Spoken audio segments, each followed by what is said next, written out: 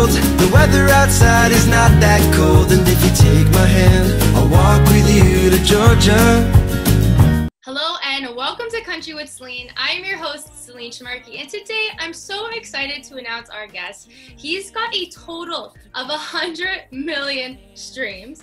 He was named one of Entertainment Weekly's 5 artists breaking now and Rolling Stone's Country's One to Watch. So please welcome Levi Hummon. Might be the champagne going to my head, or something that preacher said. If I got down on one knee, would you say yes? I wanna see you in a wedding dress. Levi, how are you doing today? What's up, and hello from Nashville, Tennessee. I am so thankful to be on this podcast, and just thanks for inviting me to do this. Oh, awesome. Thanks, Levi. So first things first, let's talk your latest EP. So 36/86, did I say that correctly? Yeah. Okay. I say 3686, but yeah, that's right. Okay, 3686, my apologies. So how did you come up with the name? I'm just curious about that.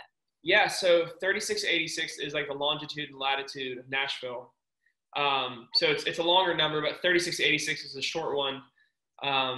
And Nashville's my hometown. So I wanted to put together a little project, especially during COVID, that was just a ton of music, everything from Good Taste to Wedding Dress, which are two of my favorite new singles, and then some other songs that I wrote with both my dad and just friends around town. And the project itself is just an example of all my songwriting. It's really, really poppy to really organic and kind of Americana roots. Yeah. And I think it showcases kind of who I am as a listener and also as a writer. So I was really happy to put that out, especially when there wasn't any touring and just fans could digest it. You just answered my second question. It was pretty much going to be, what was the goal and the story behind this EP? And thank you for answering it anyways within the first one. Yeah, it was awesome. The album, the EP that you just released, I loved it. But I have to talk about Wedding Dress, because I know that was a single that you released last year and now it's on the EP this year. That song is just making like circulation all on TikTok. Like I'll be scrolling my feed and then that song just pops up. So how does it feel knowing that Wedding Dress is ultimately a first dance song and a TikTok famous song now? No, it's crazy. I think, so we released the song in 2020 and we had all these plans for the song because it's called Wedding Dress. And we're like, this is going to be this wedding song of 2020. I think we put it out in March or February, something like around there, early that year. And it just started crushing. We were on like the Hot Country playlist on Spotify. And it had almost like 8 million streams. It was just crushing it. And then COVID hit and then weddings got canceled. Yeah. So we were like, the wedding season that never happened. But the song, so my dad's a songwriter here in town as well. And he wrote a song called Bless the Broken Road. And he basically told me that wedding songs are songs that kind of never end. If you write a wedding song, it kind of lives on forever. So people are always going to be getting married. And so if you put something out in the world that people love and can relate to in their weddings, that it's going to have another life and it's going to have a lot of lives. And so right now I'm kind of like, I've released it in 2020, but it feels still brand new because people are hearing it and playing it for the first time. I know I'm not some perfect man, got too many flaws to count on both of my hands. You rest your head down on my hand-me-down suit. I see that bride and then I look at you. Might be the champagne going to my head, or something that preacher said. If I got down on one knee, would you say yes? I wanna see you in a wedding dress. Wedding songs are iconic. They never ever go out. You can have a wedding song from like the 1950s and like played in like 2024 and it will still like, hit the same exact way. So you're following in your father's footsteps. That's awesome. And Bless the Broken Road, like that's top notch. Like I can't even, like that's top notch. The Rascal Flatts are amazing like themselves. Like wait, I want to ask, since we're on this topic, how did that happen? Like did Rascal Flatts reach out to your dad and like ask him to write this, or was it a song he already wrote and released and they asked to cover it? How did it happen? Yeah, so my dad actually wrote the song with a guy named Jeff Hanna of the Nitty Gritty Dirt Band. They have that famous song "Fishing in the Dark." My dad did not write that song, but he wrote "Blessed Broken Road" with Jeff Hanna back in like 1990 something. And it took almost, I think, 10, 15 years for the Rascal Flatts to record that song. In 2006, it went #1. And then now it's just, you know, the Rascal Flatts song. But it's lived a bunch of different lives. I think it had a #1 in Christian radio too with another artist. And so it's just had a ton of different lives and been recorded by a ton of different artists. That's an amazing accomplishment too. Like, yeah. Wow, congratulations to your dad. And you're following in his footsteps, like I said. So who knows with Wedding Dress, maybe that will be the next big song that everyone will be playing at their weddings. Yeah, I mean, it's funny because we did this thing in Nashville. So Nashville's like the capital of the bachelorette parties right now. And just as kind of the world was reopening, I reached out on my Instagram and I said, does anybody have a bachelorette party that they want me to surprise here in Nashville? And we got like 400 people like responding. And we're like, please come out, do this, this, and this. Ended up reaching out to this bachelorette group, and they surprised the bachelorette, the bride. And she invited me out to do like her first dance at her wedding in August. So we're going out there to, it's like a thing in Denver, and we're going to go, not surprise her, but perform for her first dance with her husband. That's awesome. Oh my God. You must get nervous though. Like, cause you feel like, don't you feel like you have to be on your A game when like that happens, especially for a first dance, you're performing your song?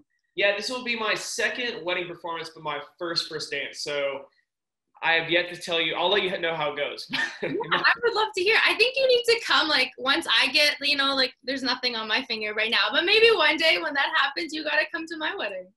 Well, yeah, I hope if you want the wedding dress, let me know, and I'll be there up in Canada. Oh, yeah. The destination is. Up in Toronto, you know, because we're up here in Canada, but we're still under lockdown, but we're living life still. We're still trying to get by. And now I want to also touch on, you recently posted a clip on your Instagram, and it was this song that you didn't release yet. It's unreleased, and it's called Miss LA, and you wrote that about your girlfriend, Dallas. So she's a lot of your, that's where a lot of your inspiration comes from, like especially with the song, I'm assuming Wedding Dress, of course, and Good Taste and A Home. So can you please tell us, how did you two meet? Yeah, so she also might walk here, and at any moment she might walk in the room. So me and her, so I was going through a breakup right as COVID hit, and I had never been on a dating app in my entire life. But it was COVID and I wasn't meeting anybody. So I just was like, screw it. I'm joining a dating app. Joined a dating app called Raya, and Dallas was the first girl I matched with, the first girl I messaged, the first girl I FaceTimed, and then eventually the first girl I met in real life. And I picked her up from the Nashville airport because she was living out in LA and was going to move to Nashville anyways. But she ended up coming out here to Nashville for 10 days just to see if she liked it. And the rest is history. She like moved here about a month later, and then now we've been living together for about a month and a half, and it's been quick, but also COVID pushes you to date really fast, and we're like in each other's lives immediately. I think one of our first dates was just like, my parents live here like 2 or 3 miles away, and we went over to their pool. And so she met my parents like for like the second or third date, and it all moved really fast. But you know, me and Dallas, she's totally inspiring. She's her own kind of boss. So she like does her own complete thing. And I'm just like a fan of her as much as she's a fan of me, which is pretty incredible. I love that. She's a boss lady. She's an independent boss lady. Yep. You got to give it up to females like that.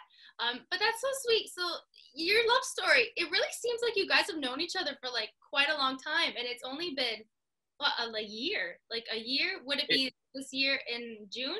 We'll be officially, I think it's like a year and 3 months in a couple days. So it's been incredible. No, I feel it's one of those things like when you meet the person that, you know, probably is going to be the person for the rest of your life. It's like, everything is new and old all at the same time. And you just kind of take it for how it is, and you just thank God, honestly. Miss LA, I know you're used to waking up alone to sunny 75.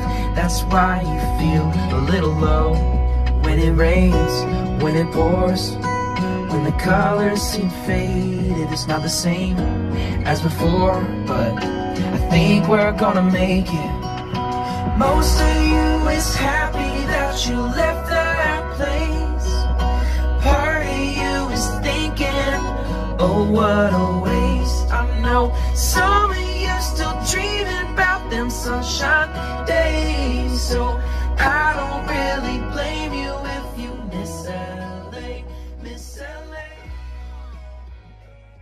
there's no time frame. Like if you meet someone and you have that instant connection and you just know, and it's just you can't control it. It just flows so naturally, and you guys want to get closer and closer. Then now you guys are living together. That's adorable. But so Miss LA, when's it going to be released?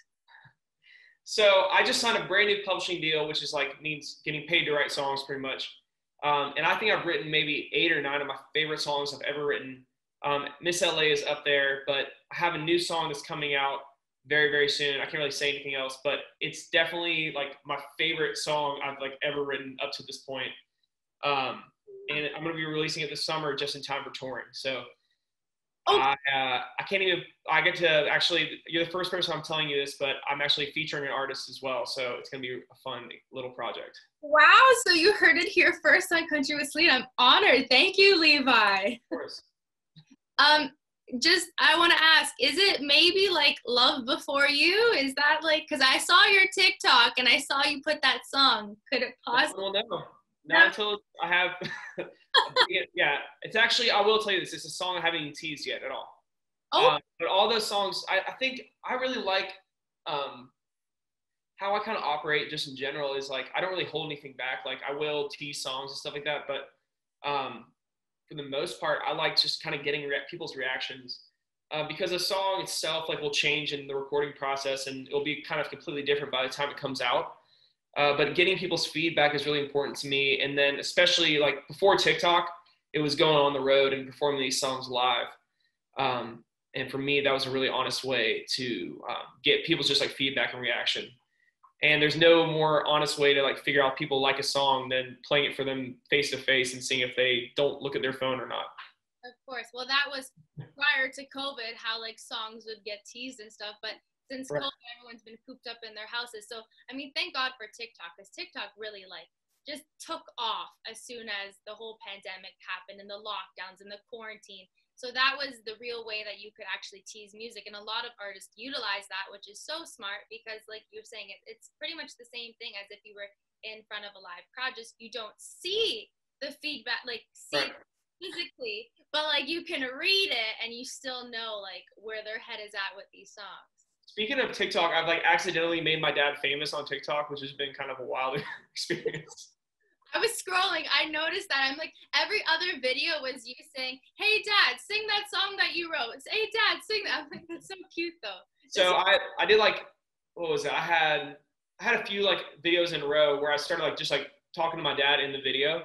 And then it just started blowing up. So I was like, I'm just going to keep doing this over and over until it just like stops blowing up. And then every single video got more and more views. And like by the end of it, I had like one with like 1.1 million views. And it was like insane. I was like, my dad gets more reactions on TikTok than I do, and he's 60 years old. I feel like that's always how it is. It's the older people that you take a video of them and that video will blow up. But something that you actually tried so hard to like make popular just Right. dies. Like it's so fun though to like be able to like have those like even moments with my dad where I just get to go over to my parents' house and like make a fun video with him, and he loves it. Like legitimately. Like, he's now the one that's like, hey, I got this cool idea for TikTok where we do this, this, and this. I'm like, Dad, please, I literally can't even, like, you need to start your own TikTok because this is getting too much. I was just going to say, I think he needs to start his own. He'll be more popular than you by the end of it. It's 100% true. It's going to be so sad. I like put so much effort in, and he's just going to be like one video, boom. One shot wonder. One shot. Yeah. So speaking of the tour, let's give like the viewers, do you have like any dates or like where exactly in the States you're going to be performing? Are you going to come to like maybe Canada? Like what's going on? If Canada ever opens back up, that'll be amazing. Hopefully. I love Canada. I've actually done a few shows up in Toronto. And then I've done a bunch. I mean, I think Canada's one of my favorite places. We did Boots and Hearts a couple times, which is unreal. But no, our big plan is just, I can't really say anything again because it's all about to be announced, but we're going to tour the entire United States this fall pretty much. And then I have one thing I just announced, which is a big festival up in New Jersey. It's the same night as like Dan and Shay. So it's, I think, me, Chris Lane, and Dan and Shay that night. So that's my first show back. Wow. Those are really 3 good headliners to be up. Yeah. Well, it's going to be a really good show. I wish I could come down and watch that, but Canada and the quarantine, and oh God, it's a mess. But anyways, let's get to know you even a bit more. You said you grew up in Nashville. So can you like explain your childhood, like where exactly in Nashville, like how you got to where you are today? Yeah. So I grew up in Nashville. My dad's a songwriter. He wrote songs like Blessed Broken Road, Cowboy Take Me Away, Born to Fly, a ton of hits. And then my mom's a preacher, and she started an organization called Thistle Farms, which helps women with a history of drug abuse and prostitution get off the streets and start their lives anew. And she was CNN Hero of the Year back in 2016, and just is an incredible rock star herself. But I grew up in that family. I grew up literally like waking up at 7 a.m. to my dad playing piano and writing songs with, every single artist under the moon. And so I always loved music and I always wanted to do music, and it was always kind of like a hobby for me. But I never really pursued it until college, I think. Yeah, it was like my sophomore year of college. I was down in Florida and was sending songs back to Nashville, my hometown, and saying like, Dad, what should I do with this? Where should I go? And he was like, just come back home.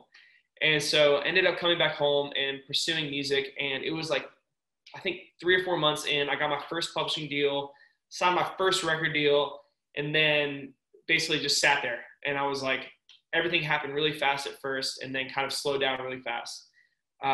So instead of just kind of like being like, what do I do next? I decided to do the path of the artist as an independent artist and start releasing music. And so then the past 4 years, I've been putting out music by myself with my managers, and we've accumulated over 100 million streams throughout all like the digital releasing, Spotify, Amazon, Apple Music, all that great stuff. And then we also got to tour and open up for Keith Urban, Lady A, who else? Alabama, Sam Hunt, Martina McBride, every artist. I mean, it was been incredible getting to tour with all these people. And so we ended 2019 headlining my first ever headlining tour, which was just incredible. And then COVID shut the world down. And then now I'm planning on coming back out and just rocking.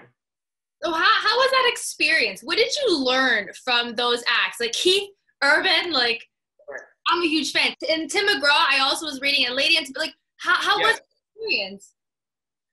Honestly, it was incredible. I mean, I don't really know how to put it into words. Like I really, really look up to Keith Urban and Tim McGraw especially.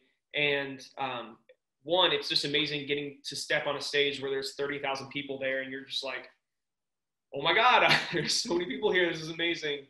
But the other part that's amazing is just getting to like meet your heroes and getting to like talk to them backstage. I mean, that's like the most incredible part of those moments is like sitting there talking to Tim McGraw backstage and just getting to know him as a human being. And so those are things like I'll get to tell my kids that, and it's just things you never forget. You'll never ever forget that. That's such a memory. That's such a grateful moment too, like to be in it and to experience all of that. And Tim McGraw, like you wrote a song and he actually cut the song, and it was not from California. Right. So, like that's unbelievable. I want to say congratulations for that, because if he was an idol of yours, then right. Like how the world works, am I right? No, I mean, that's definitely a dream cut for me is, so I actually wrote this song called Not From California. It was with the Warden Brothers and Mick V, and then my dad stepped in to help as well. And we wrote the song, recorded it, sent it to Tim, and Tim, I guess, responded, was like, I love this song. I want to put it out. How can I do this? And then we heard nothing for like 3 or 4 months. And then I got to open up for him in Michigan in like August of 2019. And I'm not even kidding. I walked off stage and Tim McGraw like pulled me aside and he's like, hey, I just want to tell you something. We just cut Not From California. And he started like literally singing the song to me backstage. And he was like, it's going to come out on my next record called Here on Earth. And I just want you to know I'm so excited about that song and like what an amazing song it is. And I'm not kidding. It was like, I literally like walked off stage like just shaking. I was so excited and so happy. And then I saw Tim again at the Opry, and he played me the song, and it was just incredible, seriously. It's like a fangirling moment or a fanboying moment. Like, that's so surreal. And now, Tim McGraw. Wait, now I lost my train of thought. A few moments later. Oh my gosh, hold on. Moments later. Oh my God, now I forgot forgot what the question was I was gonna ask. More moments later. Talking about Tim McGraw, Opry, backstage, live. I can't remember. Much later. Okay, well, that one slipped my mind. If it comes back, then I'll mention it. So sorry about that one. I think I was just so starstruck that I just forgot as well. We used to try being the artist backstage, talking to Tim and having like all these things you want to say, and then he drops it on you, and you're just like, that. I was just like, thanks. I don't know. He also said like the most random thing to me, and I hope he hears this one day, because I bet he'll laugh about it. But I had my gold chain on. I always wear this like little gold chain. It's like super thin. And he was like, that's like a really cute gold chain. And he's like, you want to see my gold chain? And I was like, sure, Tim McGraw. And then he pulls out this gold chain that's like this thick, and it's like around his neck. And he goes, yeah, Faith Hill gave this to me. Everything's bigger when you get hits. And then just walked away. That was the last thing he said to me. I was like, what just, my drummer was right there. I was like, what just happened? Like, honest to God, what just happened? Oh my God, I love it. Yeah, that chain is probably worth like a house. Yeah. Pretty baller. Eventually. So now I remembered what I was going to say. And I'm pretty sure a lot of people are going to want to know how this all happened. So yeah, go and open for a singer like Keith Urban or like whoever the singer may be. How does that happen? Does like do they like reach out to your manager and let you know about this, or do you reach out? How does it happen? So I'm blessed to have an amazing booking agent. It's under CAA, which is Creative Artists Agency. And my agent is a guy named Darren Murphy, who also represents Keith Urban, Darius Rucker, all these amazing artists. And so, one, you got to have amazing songs, and they got to like you. Their whole team has to like you and invite you out. And then it goes through Darren and my agency. So I'm super blessed to have an amazing agent, but it also comes directly from the artist. So the artist has to say yes to you, because everybody wants those spots. I mean, like every single artist everybody wants to go open for Tim McGraw and Lady A and all these people. So it's just a blessing when it happens. And the only thing you can do is go work your butt off, and then go gain as much fans from them as you can, because that's the goal. Is like you're in front of 30,000 people, and my goal is to eventually be headlining that same show. So how can I get to that spot? How can I start growing my fan base in that direction? Yeah, that's such a great platform too. Like to perform in front of 30,000 or 40,000, however many people there are, because they're there for the headliners, yes, but you're the opening act. So they're most likely going to either sit and watch your act, or they're going to walk away. So you want to keep them entertained. And that's how I even became fans of other country singers or other like pop artists from the opening acts, because it really shows like a lot, and you right. start to really like their music from that moment, because you may never have heard of them, and then you hear them and you're like, wow, and then there's another fan, So every single time I ever open up for an artist, I go out to the merch table and go sit there and just sign autographs until I can't sign anymore, or take photos until they go on stage. However, at the Keith Urban show, I played my show and I was direct support for Keith, so he was on right after me. And I went out to the merch table and got actually just mobbed by people. And I was like, all right, maybe this isn't the best idea. I gotta have a more better plan for this one, because it was 20,000 people just encircling me. And it was that's when you start to outgrow stuff.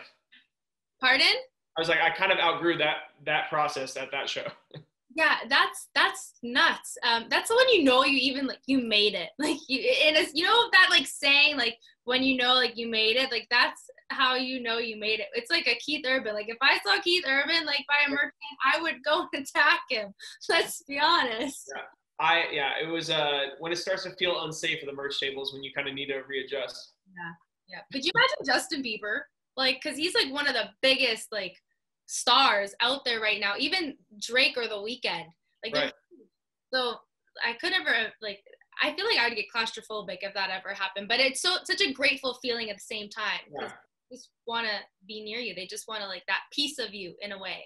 And on my end, I just want to sell merch too. I'm sure you still did that. I'm sure you still did all of that. That night was good. Levi, before I let you go, we're going to play a little game I like to call Country with Celine Rapid Fire. But instead of asking like this or that questions, I thought I'd ask more like kind of personal questions so the listeners and your fans can actually get to know you even more. So the first one is, what is your biggest fear? My biggest fear actually is heights and broken glass. Totally random, but also I don't know. I'm actually like not that like scared of stuff. Like, I don't know if that makes sense, but No. I don't really have fears in music or something like that. So my answer would be like heights is actually my biggest fear. Okay, mine is snakes. Oh, no chance. What is your biggest accomplishment? I feel like there's a lot. I think most recently, I'm like happy about the Tim McGraw cut. I'm happy about all these amazing touring opportunities. But I think my biggest accomplishment is the songs I'm about to put out next, because I think they're just the best so far. And I think that we're just really getting started. So this is going to be amazing to see what happens next. I'm really excited. And your most embarrassing moment? Oh my God. Oh, there's a lot? Is there a lot, Levi? Oh, there's a lot of really, really embarrassing moments. A particularly embarrassing moment was, I'm thinking if I'm allowed to say this. You can say it. Honestly, we're a chill show here. You can say anything.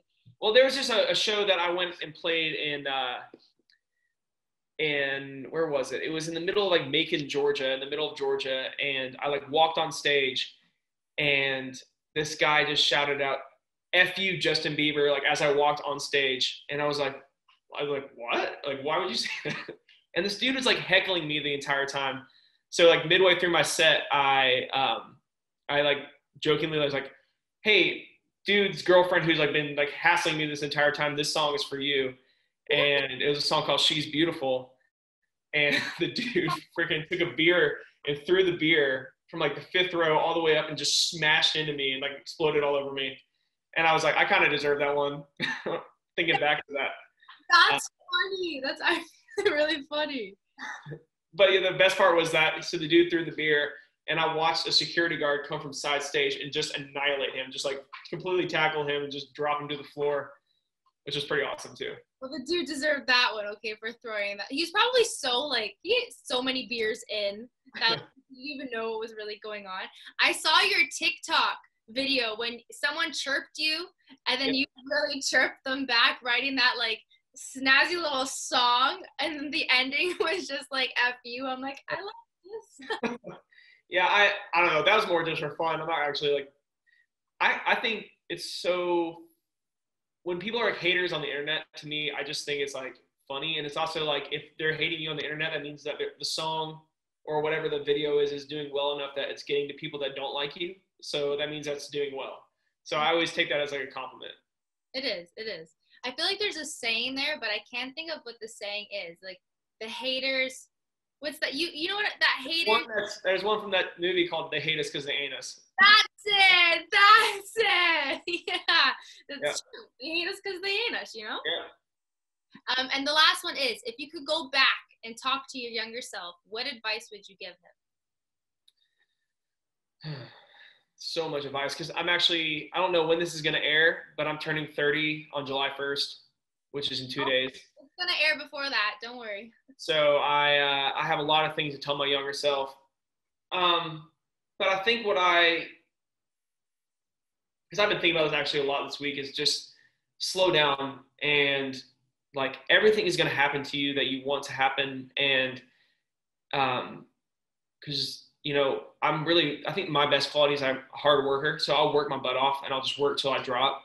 But I think for a long time, I just worked and worked and worked and never slowed down, and never kind of like sat there and was like, thank you, God, for this opportunity. Thank you, world, for this. And just like got to live in a moment. And so I've been really blessed with 2020, taught me how to kind of live in a moment a little better. And so as I go forward, I'm going to keep telling myself just to like take a deep breath and just like be thankful, and just try to like, when something great happens, just don't worry about what's next. That's something that we all really learned from the whole 2020 COVID year, was to just be present and live in the moment. Because we were always go, go, go, go, like don't stop, keep going, work this, like do that. We never actually took care of ourselves, and we never actually lived in the present moment because we were just so focused on our future, our career, our life. And so having all that time, like it's like 300 days, probably almost a year exactly, like, by staying home all the time, we really learned to live in the moment. And I like how you said that you would tell your younger self to do that, because that's exactly what I would tell my younger self too. But it's so hard at the same time, but you just got to try your best to just enjoy all the little things and enjoy the moment. Amen. Amen. Well, Levi, thank you so much for joining me today. I also have one more thing to mention because it's huge. I was on Spotify, and your song from 2017, Stupid, has over 20 million streams. That is a huge accomplishment, so congratulations for that. That's awesome. Guys, if you haven't checked out Stupid, you need to go check that song out now. That was my jam in 2017. But you guys even have to check out his latest EP, 3686. I said it correctly that time. Yep. All the new songs coming out. We're all excited, Levi. Get ready. That's all I can say. We're too young and we're too high not to be dumb.